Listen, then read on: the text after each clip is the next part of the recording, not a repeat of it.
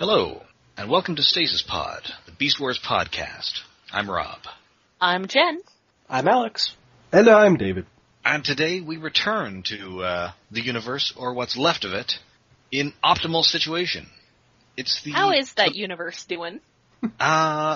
Slightly better than when we left it, in that it has not been destroyed. Good. At least not yet, because we got 22 minutes to find out what happens to it. Yeah. And I think, is it safe to say that this is possibly the most anticipated piece of Transformers fiction ever released? At least by the fandom?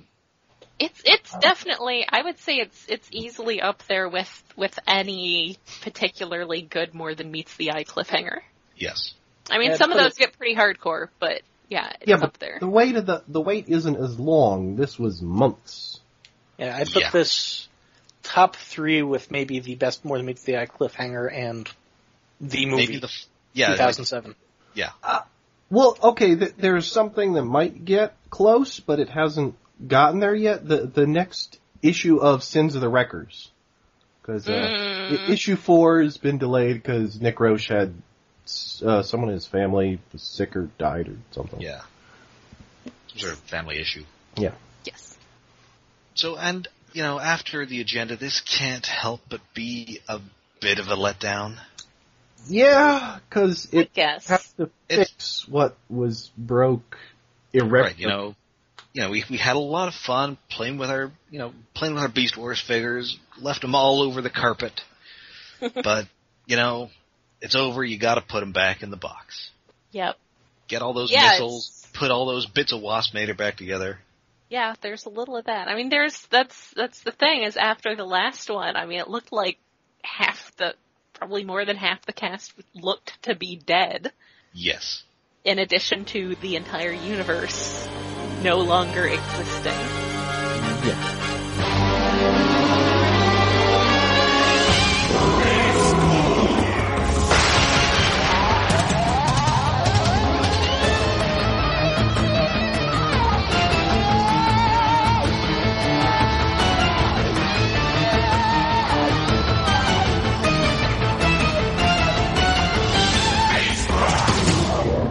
Anyway, it starts, we get a new opening, kind of. Well, it's the same thing. There's some new stuff in there. We see some stuff that kind of spoils what's happening in this episode. Yeah, a little. Yeah, big spoilers.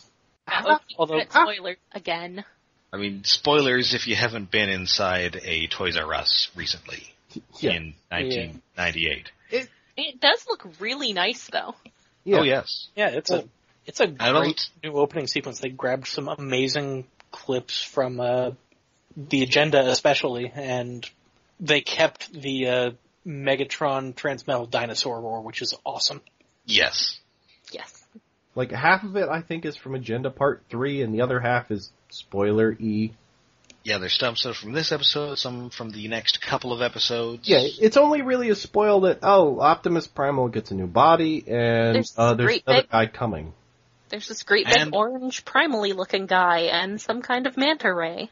And a submarine. And we're going to get some cool underwater scenes.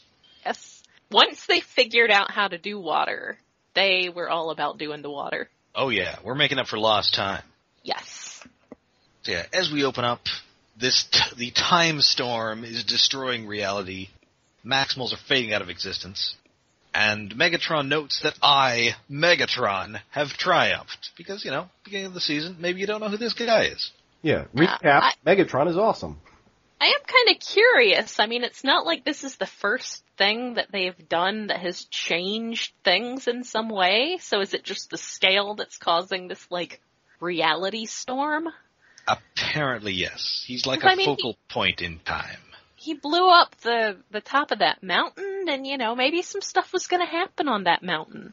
Well, yeah, but the thing is, anything they've done previously hasn't messed with their own time stream directly. I guess. There's, how did they know that some of those proto-humans that Megatron killed weren't going to end up being the ancestors of some of the humans who helped the Autobots later? Maybe those guys were going to get eaten by a saber-toothed tiger, in a week. I guess. You just got really unlucky.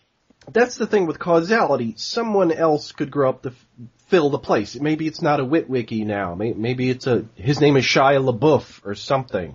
Some people fill the role, but it's hard to actual cannibal Shia LaBeouf. Yeah. Yes. Actual, oh my God. Favorite. Actual cannibal Shia LaBeouf helping out the Autobots. That's seriously. Anyway, but yeah, Optimus Prime is really important. So many things center around him, and there are no Autobots around at that time who could fill the place. Megatron would kill them, and the battles would go very differently. I mean, who's taking over? Ironhide, Prowl? Prowl would try. Well, maybe not G1 Prowl. G1 Prowl is kind of different. I mean, he's just kind of Duke from G.I. Joe. Yeah, except without the rank. Yeah. And without the being okay. Yeah, after his movie, he's not gonna be okay. Don't worry, all of his internal organs are on fire, but he's just going into a coma. Poor Prowl. There's actual fire coming out of his eyeballs. It's a real bad coma. So, okay, I will concede that, Optimus Prime is of significant importance to cause an actual time storm, whereas the top of that mountain or all those proto-humans were not. Yes, unfortunately, due to the destruction of that mountain, Sundance now takes place in Dayton, Ohio. That's where we're going to have to get all of our quirky indie films. Oh, I guess I could tolerate that. Yeah, and unfortunately, it's also George Clooney setting it up instead of Robert Redford. No! I'm kind of looking forward to Hail Caesar. If only because they finally found a movie where it's appropriate for him to have that Julius Caesar haircut that he always has. Good point. Anyway, so, yeah, Megatron's gloating, but Black Arachnia remembers that, oh right, she was a Maximal Protoform, and this would be super bad for her. Uses her super codes, or, her ARC cheat codes, to turn the security system back on. That's also an added problem, because the only way Megatron got in there in the first place was because the code was in her head, but if she doesn't exist anymore, he can't get in. It's wibbly-wobbly, timey-wimey. Yeah. It's very timey-wimey. And he gets flung bodily out of the ARC, and a rock falls on him, because it's Beast Wars. Yeah, Has a rock fallen on Megatron before? No, I don't believe so. Rocks fall, maybe Megatron like a rock dies. slide or something. Yeah, because there was the fart incident, but I don't... Well, he was on that mountain that blew up. Oh, in right. the pilot. Yeah, it probably involved rocks falling on him. He's been blown up, but I think this is the first time we've seen him get tarantulas. Yeah, this is straight up tarantulas rock fall. Yeah. It's pretty great. So, even though Megatron is no longer an immediate threat, Optimus Prime's head is still... It looks like a chewed caramel. Oh, gloriously gruesome. They did a good... Yeah, it's brutal. There's smoke coming out of it. You see bits of something underneath, which is always the great question, what does he have under there? We don't want to know. It doesn't look good. Yeah, it's usually either like a skull face or it's like a drive-through takeout speaker. Yeah. Here it's just mechanical stuff. Yeah. And so they hook him up to the life support system, which is kind of a neat Autobot symbol-shaped thing that hooks up to the Autobot symbol on his arm. Yeah, it's an auto-grind it's interlock system. That's real cool. Hey, that would be a very good safeguard against having the Decepticons using your life support stuff. That's true. Yeah. Yeah, they've got him Just imagine getting an adapter. If you go to Europe, you have to get the G2 symbol. That's good.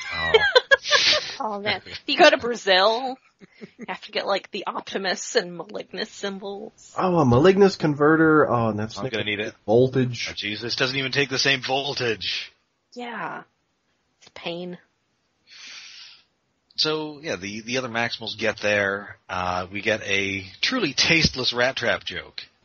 He gets immediately smacked for it, and he deserved it, but it was a good joke. Oh, yes, it's the best worst pun they've done. But Rhinox slaps him for it. It's good. Yeah, Primal says, well, that's just Prime. And Redford says, oh, well, what's left of him anyway? And then he gets smacked. Good. So good. Not the time, Rat Trap. Not the time. Yeah, this episode... Get one last wisecrack in before he faded from reality. Yeah. This episode does start with a lot of Maximals being flown around. Maximals and Black Arachnia. I mean, there are only 2 guys who can fly, so somebody is riding that monkey hoverboard. 3. Yeah. When Silverbolt picks up Black okay. Arachnia, yeah, which is kind of cute. Just carrying her around to manipulate the controls. It is really neat watching the itty bitty Maximals interacting with everything on the Ark. Yes. I like that a lot. Nifty. Mm-hmm. So yeah, everybody is still fading from reality, and unfortunately, it is not an option for Primal to make sure that Optimus Prime meets his high school girlfriend. So it's a real enchantment under the volcano situation here. Yeah. So they know that his spark can't survive outside of a living body, and Optimus Primal just happens to have a living body. And a convenient, actually no, he doesn't have that yet. I was going to say in a convenient cockpit, but that's sort of a side effect. Not yet. Well, he does have a grows lot of up. extra space in his monkey belly. Yeah, it seems Yeah, it turns out that non-contiguous space things are happening here. yeah, Like, it doesn't look like that should be able to fit inside that. But no, it looks really cool in the process while it's coming out. Yeah, it does. really good effects, especially like the time storm. The lighting in that was nice, and now all the spark lighting is really cool. I mean, this season the animation is better than ever. Yeah, it's very nice. And I guess every year technology advances, and maybe they got a little more cash from Hasbro. We can buy more RAM chips! Yay! Yay! And so Optimus Primal cracks open Optimus Prime's chest and pulls out the Matrix ? Yeah, it's this is a discussion and a half. Like, Yeah. Renax does say his spark has the Matrix with it. So Yes, Yes. he says I mean, it may be that Optimus Prime's spark is merged with the Matrix, which is reasonable enough, but kinda, yeah. It doesn't quite look like the Matrix from the movie. and it doesn't have finger holes, but it looks very similar. It's very close, but And it's straight up the whole sequence where it opens up from Transformers the movie. yeah. Oh, yeah. It does look like... it is not the last thing we will see that is from Transformers the movie. No, but, didn't, one of the comics, or at least one of the, Yeah, Primeval Dawn. yeah, something, retconned it, where it was like a spark chamber in front of the Matrix, it was like layers. Like a decoy. That is dumb. Yeah. That's like trying to explain how the Millennium Falcon ran the Kessel Run in parsecs. Yeah, it just makes more sense if Prime's spark is already merged with the Matrix, and Optimus Primal just has it for a loner. Yeah. And, it is really cool to see Optimus Primal handling what is basically the Matrix. Yeah. Yep. And It's then great. blasting it into his chest like what happened with the Allspark in the first live-action Transformers movie, and then dropping the Matrix and having it fall apart. It is weird how it's super dramatic, how everybody's very concerned about this empty container falling. That seemed like a riff on Ultra Magnus accidentally dropping it. And Oh, yeah. Yeah. So you're could saying be. Cheetor should have grabbed it and then it briefly glowed. yes. No! That should never have happened. Arise, Optimus Primal. Yeah. Well, he's a good That would guy. be He repaints stuff for people on the Allspark. Well, I get. eventually, maybe. Not now, Cheetor. No. Yeah, I mean, that would just be horrible. Who'd want to watch a TV series where Cheetor was the leader of the Maximals? That'd be terrible. And, I think, is this the first time we see Transmetal Primal fly in robot mode? Huh. Yeah, I think so. Yeah. I think, it's possible it was only added in for the scene because otherwise he'd have to sort of clamber up Primal's torso in an undignified fashion. Yeah, just sort of stand in Yeah. his lap and reach up and smack the windows. That was Great. Yeah, he takes this into his body. Well, that's an outtake. Yes. Well, I will note that Gary Chalk's voice acting suggests that Primal has eaten a terrible burrito.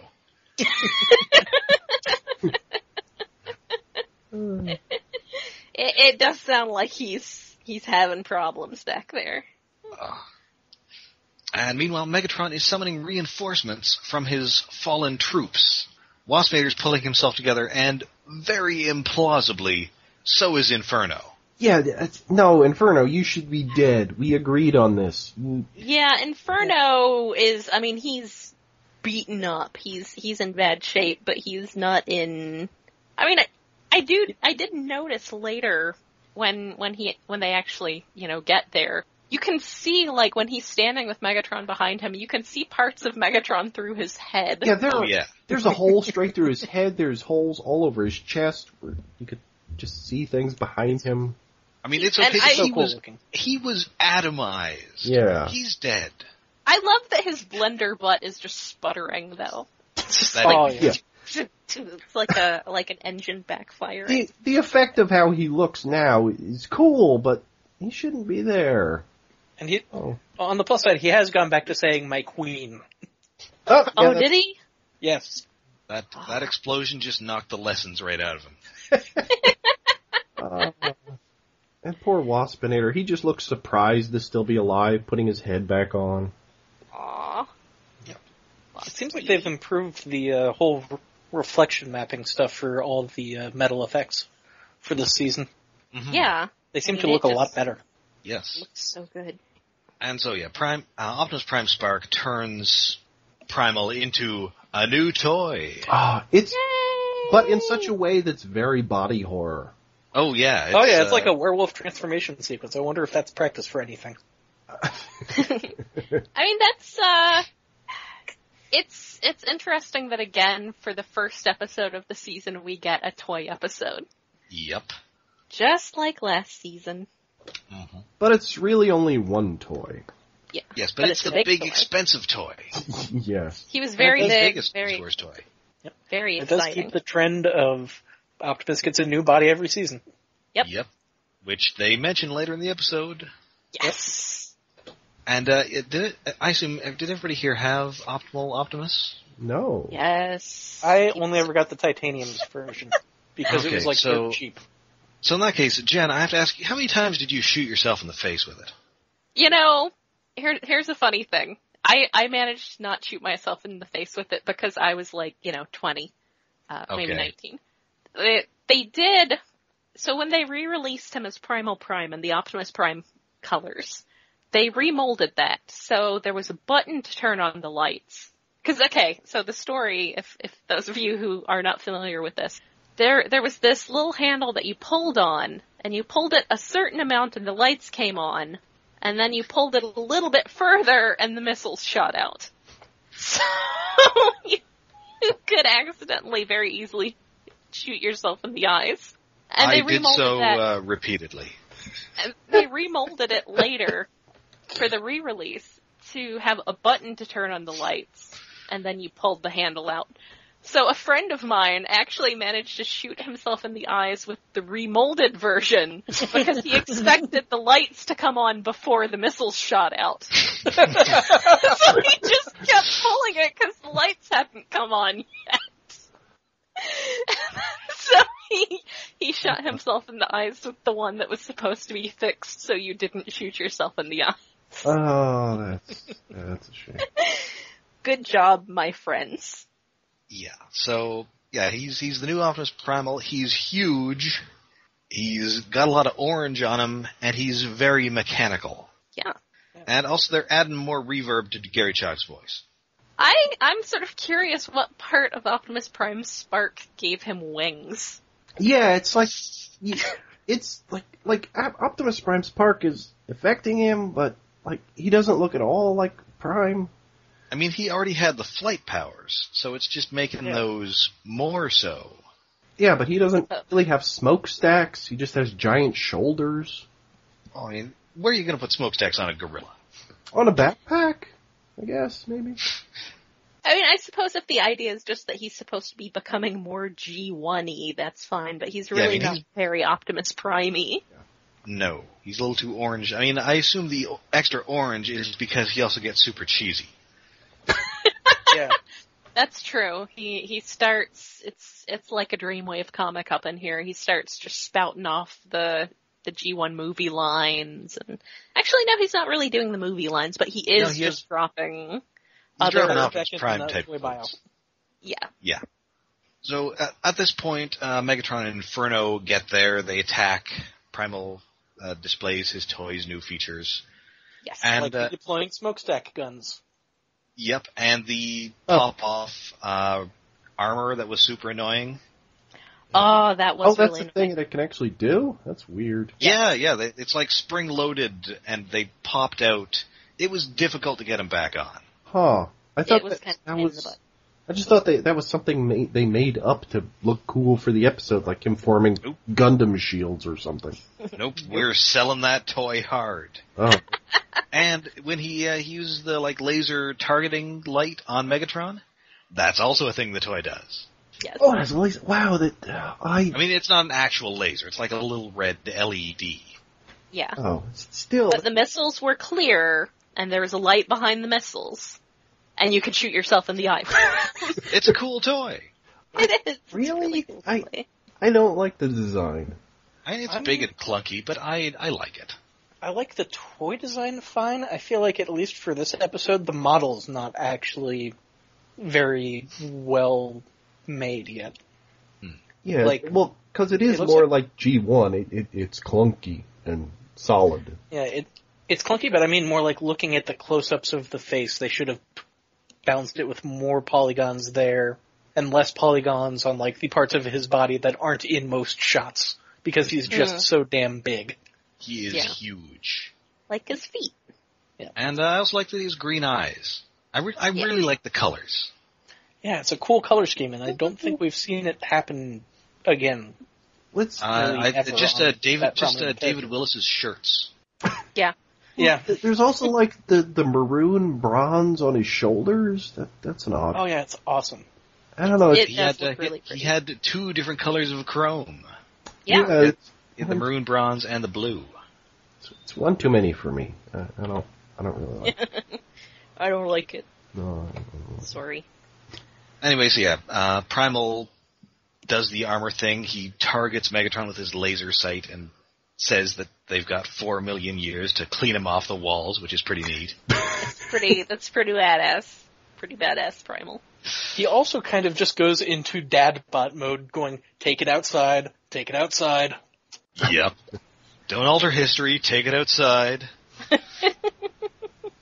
And also, as is Beast Wars tradition, Megatron dubs him Optimal Optimus and calls him that twice. Yeah. So it's kind of like a minute. It's like it's Megatron's thing. Hey, you get a new mode, I have to name it. Yeah. That's his thing. That's his cut that he gets. Maybe it's I will note that this was another Bob Forward episode too. So it's like at the beginning of the season, Bob's just like, all right, let's pay the bills here. Get this episode out of the way. Get the toy episode out of the way. Although we're selling another toy in the next episode. Oh, I guess that's right. Yep. So yeah, he drives the Predacons off. But Black Arachnia also chooses this time to escape. And when Megatron destroys the cave entrance to block the Maximals' pursuit of them, he also traps Black Arachnia in a bunch of rocks. Aww. And so he shoots her. That jerk. And like a bunch of times, I guess, because she's screaming a lot. Yeah, it sounds painful. Yeah. And so Silverbolt finds her. They have a very overblown conversation. Oh my goodness. I kind of feel like at some point I need to work that dark poison of my heart line into like a novel or something. Pretty great. That's just so over the top, yet such a good euphemism for love. It's so beautiful. I also loved Black Arachnia calling Megatron a metal megalomaniac. Yes. Oh, and I did forget to mention here that Optimus Primal does say, slightly before this, that freedom is the right of all sentient beings. Oh, yeah. To which Megatron replies, then they'd better stay out of my way. That's really good. It's a really good line. We also get the rat trap joke about how Optimus goes through new bodies often enough. After Cheetor notices that Optimus jumping is using new bodies. gyros. Yeah, sure. Jumping gyros. Optimus sure learns a new body fast. Oh, but what do you expect? He changes them often enough. And then there's an actual rim shot. Yeah, Oh, there's an actual drumstick. So good. It's great. It's a little too much, and it's kind of reflective of where this season is going comedy-wise. That line, I think, broke me. Maybe it wasn't just the line, it was the rim shot. It's like, what? Really? There's no bananas here, but it gets pretty good. Oh. And then you get I would say that also just the whole scene with Black Arachne and Silverbolt manages to get into that territory too, just how it wraps up. Yeah. Oh, yeah. Yeah, she maintains that she's still a Predacon, but she says that, for you, I'll be a Maximal. And then she goes offline. And then Rhinox points out... Wait, first Silverbolt does a howl that is, or a no that is like, I like to call the do not want no, as in the... Yeah. But and it terminates in a howl. Yes, it goes, no, Aru. Because he's a dog. Keil must have had so much fun recording that. Yes. Oh, yes. And then Rhinox points out that she just went into stasis lock. I wonder, is that a slam on Transmutate? That episode where Silverbolt gets super worked up about them putting somebody into stasis lock? I don't know. I don't know. Maybe he just doesn't understand. He's kind of an idiot. Poor guy. Oh, and Rat Trap has a good line. Yeesh, where's my cyber violin? That line I liked.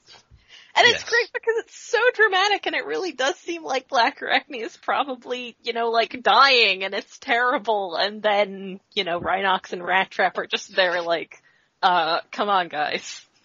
Yeah, somehow that transition of Scott McNeil doing Silverbolt at maximum drama to Scott McNeil doing Rat Trap at maximum comedy isn't as bad as that rim shot. That rim shot. And he looked at the camera. Oh, yeah. Well, it's great because that's that's kind of a fourth wall thing, whereas in this case it's actually entirely in character and not fourth wall breaking. Yes. Yes, you can break the fourth wall if you're still in the rim shot. That moment is like, maybe the third season's bad.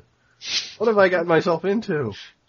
Come on. I don't remember anything. Whenever you start to think that the third season's bad, I want you to remember the Beast Wars second movie. You got a good point. And anyway, meanwhile, Megatron has, this is Megatron, he's always got another plan going. Mm-hmm. And in this case, it involves a bunch of Tarantulas' little flashlight bugs. Oh, yeah. There was a prelude to this earlier in the episode that we kind of skipped over. There was... Yes, where they're pulling Tarantulas back together. When Megatron is basically just calling all the Predacons to get themselves back together. So we see Quick Strike's snake tail snaking along and finding the rest of his body. Yep. We find all of Tarantulas' drones putting him back together, which I guess, he and Ravage were on the same, were in the ship, but Ravage didn't have drones to put him back together, he's dead. And the drones knocked his head off a cliff. Yes! Yeah. Ravage's head is just laying on the edge of a cliff. The little drones are wandering around dragging bits of Tarantulas together, and they just bump Ravage's head off. It's like, goodbye, G1. Go away. Yep. And Rampage is in horrible, horrible shape, and you basically just have to take a moment to remember, oh, that's right, he's got an indestructible spark. Yeah, him surviving it makes more sense than Inferno, even though, Rampage just, falls off of a wall as if he looks was like a burnt grilled cheese. I was very Wile E. Coyote. Basically, you have to take a moment. I guess because he has an immortal spark, they could make him look believably even worse than the others and still have him survive because he's a special case. Yeah. He is immortal. He has inside him blood of kings. Yeah, when he shows up again later to do a thing, he's fully repaired. He looks fine. His model isn't as tore up as Inferno's. Which, kind of makes sense. Doesn't immortal spark equal immortal body? I mean, that didn't work for G1 Starscream. It did work for animated Starscream. Well, his body didn't seem especially immortal. It was just, still moving. But I mean, he does seem to regenerate it, so maybe it does have, like, healing powers? Maybe. And we know Inferno also just between cuts at one point. I made a note of it. Inferno just between cuts is suddenly looking a lot better. To the point where I thought it was an animation error, but it continued that way. Yeah, I mean, we know that they have some sort of internal repair systems. Mm-hmm. And presumably in Rampages are supercharged because he's super powerful and also immortal. Yeah. Yeah, and the Maximals at this point realize that we kind of left nobody home. No, that's where we keep all our stuff. And so Rampage and the flashlight bugs they've all attached like ropes to the Axelon, and are they trying to pull it in the water, or are they trying to steal it? They're trying to pull it off the cliff it's on, across the little stone bridge, I guess. I don't think. Like, are they pulling a Carmen Sandiego here, or are they trying to pull it into the water? There's the cliff and the water. They're trying to pull it into the water. Okay. I assume they were trying to pull it into the water, but you make a valid point. Yes. And so, Primal manages to cut the both. line. I mean, maybe they're going to float it downstream like log burling. I mean, it's big and heavy. 'Cause he goes burling down and down, white water, log drivers. Some Canadian thing. No other Canadians here, huh? No. Okay. Sorry. Anyway, Primal, he turns into, he's exhibited all of his modes at this point. He used his gorilla mode to shield, the Ark. He used his truck mode as an excuse to basically say transform and roll out. And now he's in his jet mode, and, Optimus Prime Spark is cutely housed within the little cockpit. Yes. So good. And so, he uses his wings to sever a bunch of the lines, and he fights Rampage, who, again, Campbell Lane only getting paid for making Rampage noises this episode. No actual lines. Well, wait, a lot of the Predacons don't even, only, I think, Megatron and Inferno have lines. Yeah, I don't think Waspinator has lines either. No. Does Quick Strike make any noise? I don't think so. I think we get a Tarantula's laugh. I think we do get Alaquillas doing a Tarantula's laugh at the very end of the episode. Yes. Mm. And yeah, Rampage is just making a bunch of Rampage noises. Yeah. Oh, and Rampage is surprised. Hey, somebody bigger than me. Who is this strange orange man? Yeah. Yeah, and while he's fighting Rampage, Rampage fires one of his missiles at him, right at Optimus Prime's Spark. Primal blocks it, but then it goes right into the rock that is kind of supporting the Axelon, and it goes over this cliff, it breaks in half, and it falls into the water. Yep. Save a Spark, harsh. Lose a spaceship. No! The plant that Dinobot gave to Optimus, and all Cheetor's stupid posters. Oh, the skin of the clone Dinobot. Aww. All those Rat gray Trap's apples. gray apples. That weird toilet they flushed Pterosaur out of. So many memories. So many good memories. The ship just breaks in half. The front end crashes down, but the back end slowly crashes into the water. Hey, water effects! It is really cool. They don't necessarily hold up, but it was great for the time. Yeah, and I think it's no coincidence that this came out not long after Titanic. Uh-huh. Because this whole breaking in half sequence, it's very Titanic. Yeah. It is a bit Titanic. Oh, now I wish they'd left somebody behind who played a violin. Well, Rat Trap wishes he had had one. Yeah. Maybe it was in his quarters. Near, far, wherever you are. I just want that over the scene of the Axelon just cracking up and falling into the water. Again, I guess I'm still the only Canadian here. Yeah, we don't have as much affection for that song. Sorry. Kinda like it.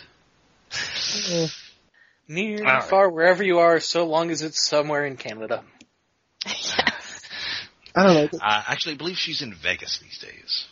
Oh, what like that. goes to Vegas stays in Vegas. Like carrots. So, yeah, it's, the Axelon is done for, and again, we get another big no from Primal. A lot of big no's in this episode. Yeah. A lot of people do not want things. And so they, Cheetor and Primal go back to the Ark. And they fix Primal. Sorry. This is a disaster. I mean, what are they going to do? They don't have a base anymore. It's not like they have a giant Autobot ship to stay in and conveniently just had the one Predacon who knew the codes to get into theft. Yeah. A huge coincidence. Massive. So they get back there, they fixed Optimus Prime, and there's this sequence where they return the Spark or the Matrix to him is actually really nice. Yeah. And Optimus Prime briefly awakens and I guess sees what's going on.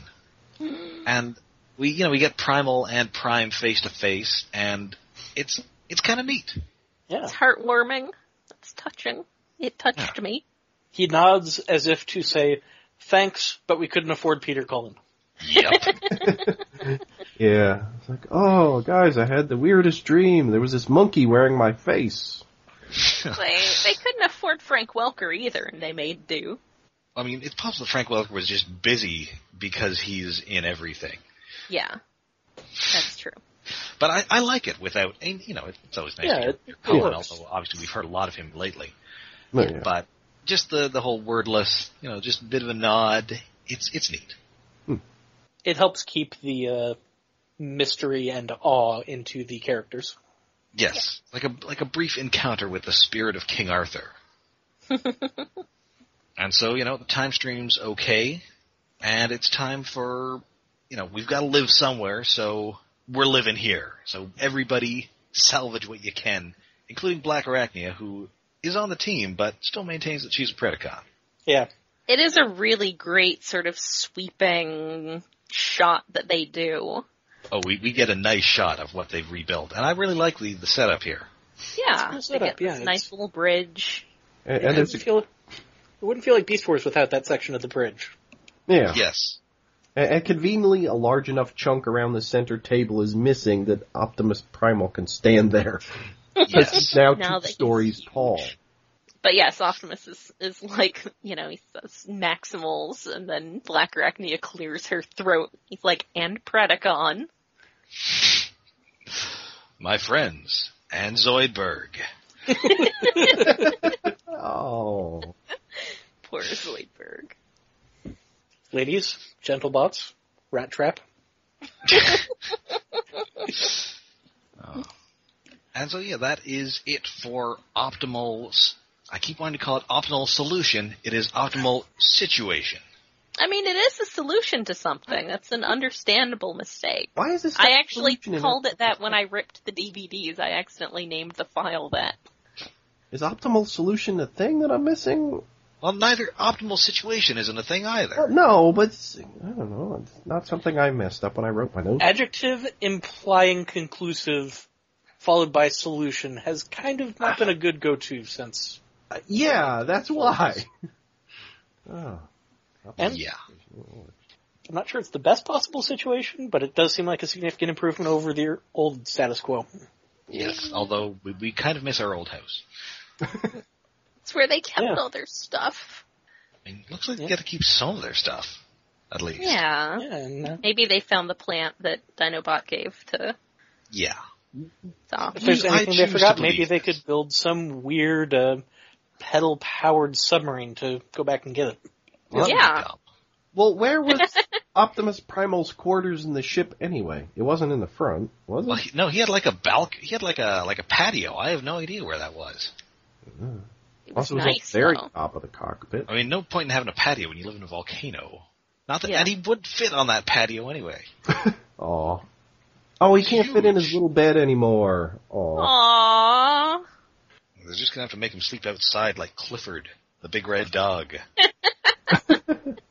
If he pounds on his desk, he'll probably smash it in two now. Aw, poor guy. Now I just feel bad for Optimus. I wonder if they sacrificed or salvaged any stasis pods, and Optimus won't fit in any. Although they have ones in the new ship, presumably. Well, new old ship. If they kept Rampages, he might have fit in that one. Yeah. But anyway, yeah, and that is the episode, and it is a bit of a letdown from the agenda, but it's good, it's fine. It seems it's probably not as good as I'm making it out to be, but we just watched that Beast Wars 2 movie. It was so bad. Yeah. Basically It was anything. so seemed bad. okay. Yeah, this is putting your ducks in a row in slightly better than the most basic formula, but I thought it was enjoyable. I thought the character moments were enjoyable, and I thought that the animation looked really, really good. Oh Yeah, yes. the character stuff was good. It seems like they've made significant improvements to their rendering techniques and rendering setup, which is really cool to see them pulling off. And honestly, going in, this isn't going to be as good as the agenda, because it's one of the reasons the agenda was so awesome was it broke everything. And this is them kind of picking the pieces back up and supergluing them back together cleanly enough that they can have a third season.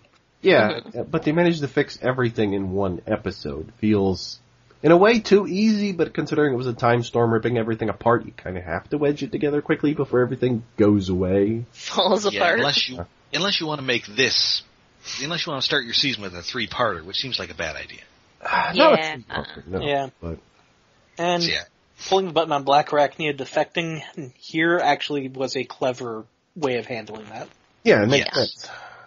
I mean, she's basically there, not out of any particular loyalty to the Maximal cause, but she likes Silverbolt, and she's really burned that last bridge with Megatron.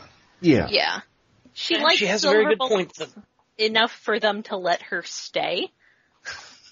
Yep.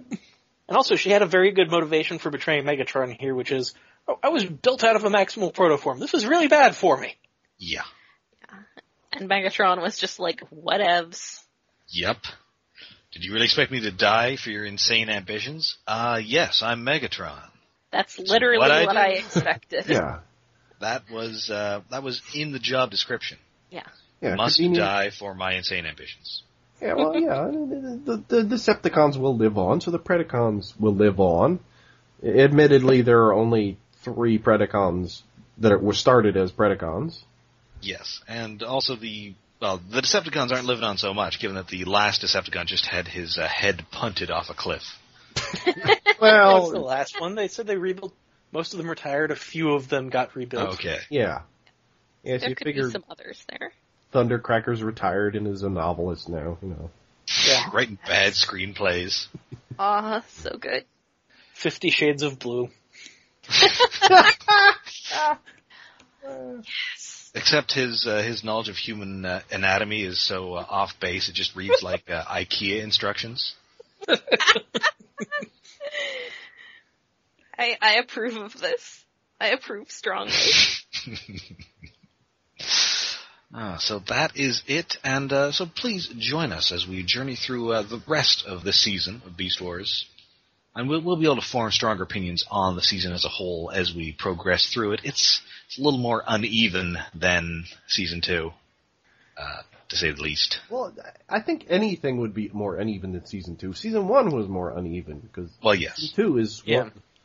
Season not 2 is a like masterpiece. continuous Yeah. story, but like every part fit together just right.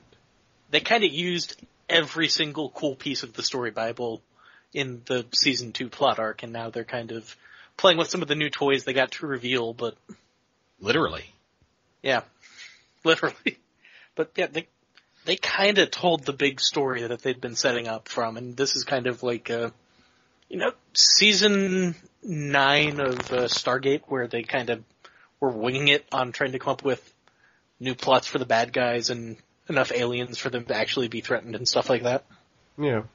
Well, It's kind of the victory lap after how awesome Season 2 was. Yes. Yeah. yeah. And it's not bad. It's, it's fine. It's often very good. Yeah. Sometimes it's not, and that's Feral Scream. Stay tuned. Oh. Oh. That's a 2-parter.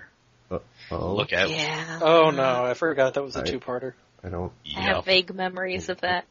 But we will return with the rest of the season.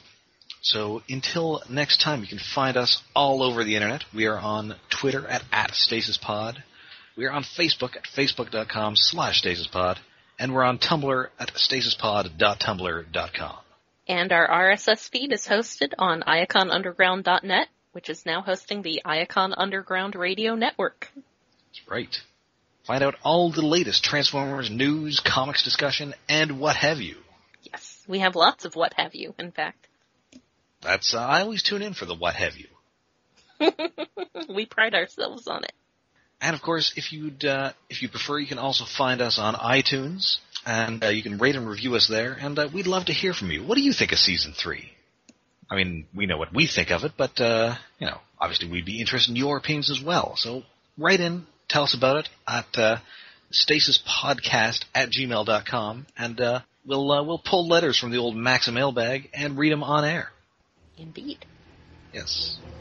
So until next time, when we go deep into deep metal, I'm Rob. I'm Jen. I'm Alex. And I'm afraid of the rim shot. I'm David. What if there's another one? It's getting much worse.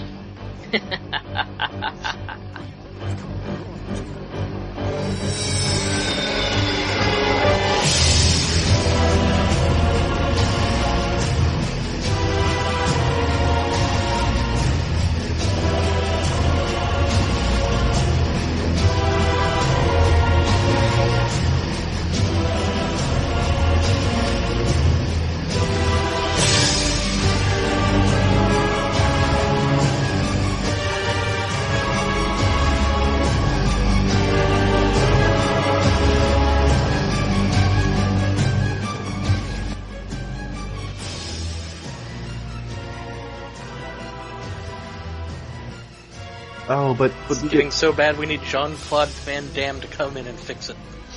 Oh, well, on the plus side, we do get Rubber Ducky and Megatron wearing a wig. We do get Megatron wearing. Oh, I forgot about that. And Predacons playing cards. Rat Trap playing Doom. Yes, I do remember that. There he is, my little guy. Oh, yes. Okay, so there's some good parts, but I'm worried. I want to get a hamster and call him Hamwise Hamgy. And then would you have to get a gerbil to befriend him named Gerbilbo Baggins? That would be adorable. I don't know if they get along, though.